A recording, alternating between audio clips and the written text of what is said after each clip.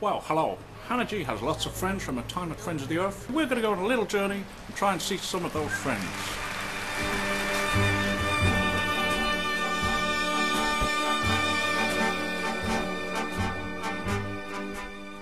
So, what campaigns do you think she should be the most proud of? She has got a reputation of being one, if not the best person to work for, to represent Friends of the Earth. There really were so many campaigns that Hannah just delivered with her real guts and determination. That's a difficult one because almost everything she's worked on, she's been bloody brilliant. What's really the stuff of legend is the whole Elisa Dam campaign. What's that dam? The Elise Dam thing? The Elise Dam? That was all really, really amazing stuff. So I'm here talking about some kind of dam campaign, like Yusuf Bailey Dam. Does that ring any bells with you? A European Social Forum, which was a huge, if quite painful, success. The European Social Forum, where she was one of the key figures and voices in trying to make sure that the Social Forum lived up to its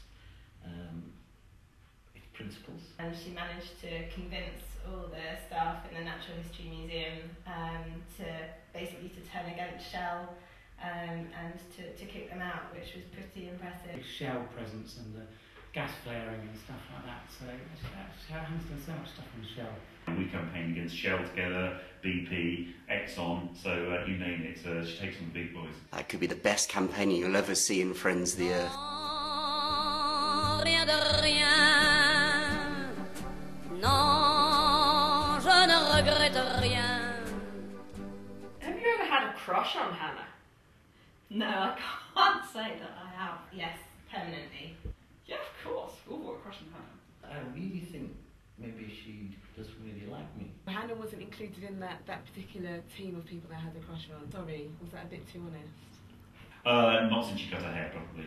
I haven't had a crush on Hannah, but she's a very lovely person in many ways. So it meant nothing, okay? You think I love that girl? I love her? Finally, have you got any sort of last message you'd like to give to Hannah? I've long missed Hannah's laugh. It was really good to know Hannah, and I hope I'll see her again. She has a wonderful time in France and forgets all about anything to do with Friends of the Earth. Fuck off to fucking key messages. And I thought Hannah might agree with that sentiment. And I'm really very sorry that Hannah's going.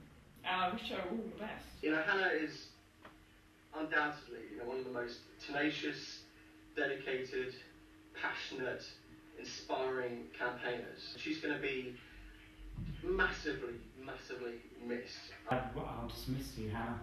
You're a great person to have around. It'll be fine.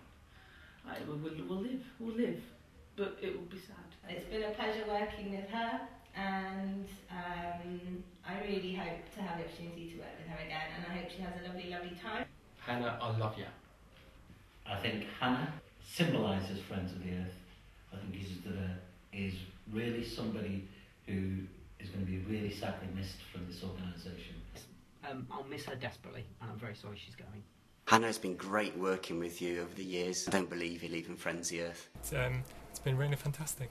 She's quite an inspiration. She certainly inspired me, for her integrity and fiery enthusiasm. I'm very sad she's leaving because I just feel that there's an enormous amount of campaigner knowledge which I've still to learn from Hannah, and wishing her all the best for the future, but at the same time I know it'll be a great loss. Non, rien de rien.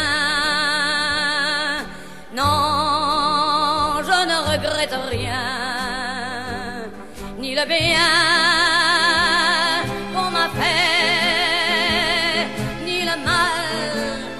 Tout ça m'est bien égal. Non, rien de rien.